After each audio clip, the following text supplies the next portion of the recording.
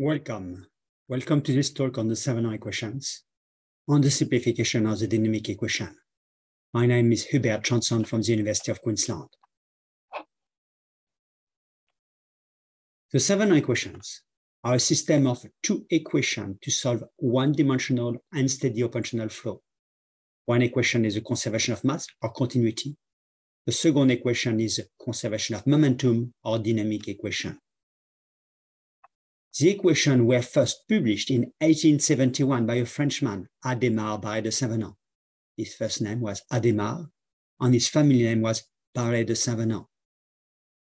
At the same time, in 1871, Adhémar de Saint Venant published, in fact, two papers, one with the derivation of the Saint Venant equation, the second one with its application to the prediction of the onset, development, and propagation of the tidal bore of the Seine River in France, a mighty bore at the time.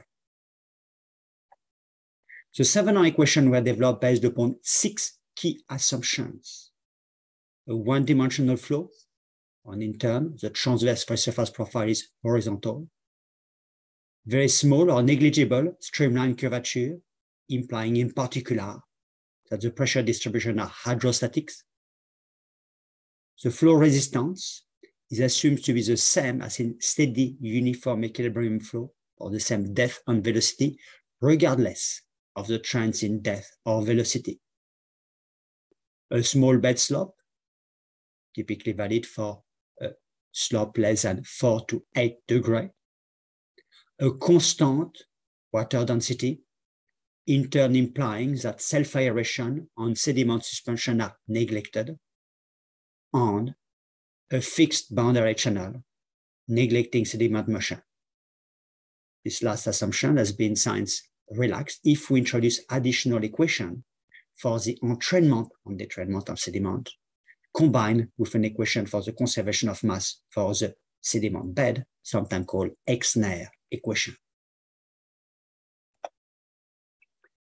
In a differential form, the Saint Venant equations are shown here, with the first equation being the conservation of mass, the second equation being the conservation of momentum. In the dynamic equation, the first term is linked with the acceleration. The second term is an inertial term, and the last two terms are linked to the friction slope and to the bed slope. Let us now look at the order of magnitude of these various terms. Let us consider, for example, a flood flow during which the velocity increased from 1 to 2 meters per second in 3 hours. That's a very fast increase. It's almost a flash flood. So dimensionless acceleration would be of the order of 10 to the minus 5 to 10 to the minus 6. If we consider a situation whereby the velocity increased from 1 to 1.5 meters per second, along a 10-kilometer long ridge, for example, because of a contraction in the channel cross-section, the inertial term would be of the order of 10 to the minus 6. If we looked at terms such as the friction slope, the bed slope, or the slope of the free surface elevation, experimental observation in flat sections show value between 10 to the minus 3 to 10 to the minus 4, with value for the Rhône River between Valence and Avignon in a fairly flat section of the French Rhône, and in the Brisbane River in the lower Brisbane River Valley between Moghill and Hawthorne, again in a very flat section. During a flood event documented in the Missouri River, the discharge increased by nearly a factor 4, from about 700 cubic meters per second to nearly 3,000 cubic meters per second. And during such an event, the dimensionless acceleration term was less than 5% of the friction slope. A number of observations during several floods of the Kitakami River in Japan showed that the dimensionless acceleration and inertial terms combined were less than 1.5% of the variation with distance of the water depth. And during flood of the Condaman River and Brisbane River in January 2011, similar observations were done.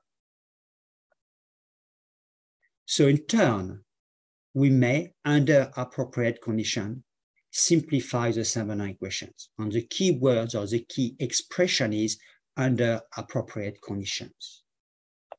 This simplification typically applies to the dynamic equation only, with the continuity equation remaining unchanged because conservation of mass is uppermost important. One equation, or one approximation, is a diffusive wave approximation whereby the dynamic equation is simplified in the so-called diffusive wave equation shown here, neglecting acceleration and inertia. It is called a diffusive wave equation because it may be rewritten in terms of the water discharge. And in that form, we obtain what is equivalent to an advective diffusion equation with analytical solution shown on the right. On one, among other, solution being the Kersh-Muskingum method. A further approximation is the kinematic wave equation, whereby the dynamic equation becomes S naught equal SF. That is the same equation as the steady uniform equilibrium flow momentum equation, but this is in an unsteady flow because there remains an unsteady term in the continuity equation. Importantly, the kinematic wave approximation can only describe a downstream propagation of a disturbance. This is fairly restrictive.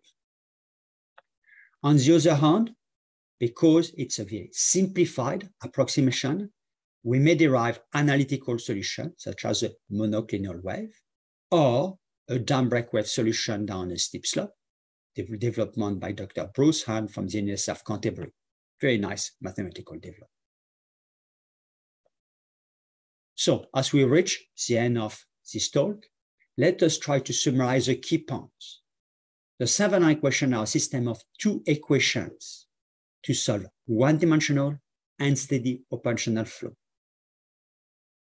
Some key terms in the dynamic equation include the friction slope, bed slope, and slope of the free surface elevation, with experimental observation in river system down to their lower or flat sections.